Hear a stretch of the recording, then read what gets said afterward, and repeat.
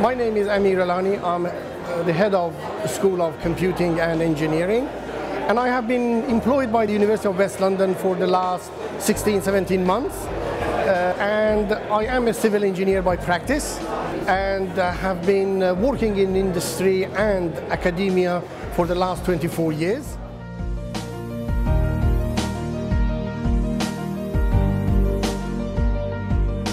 Engineering and science is governing our lives in a variety of ways. We might not notice it, but it is part of our lives.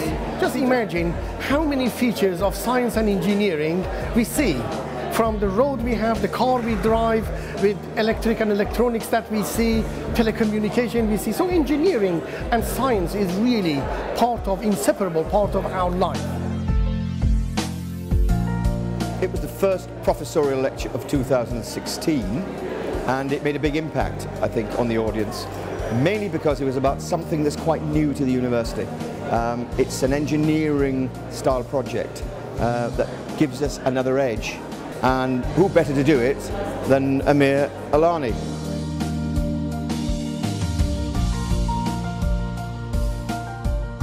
What is important is that the school is thriving on link and interaction with industry.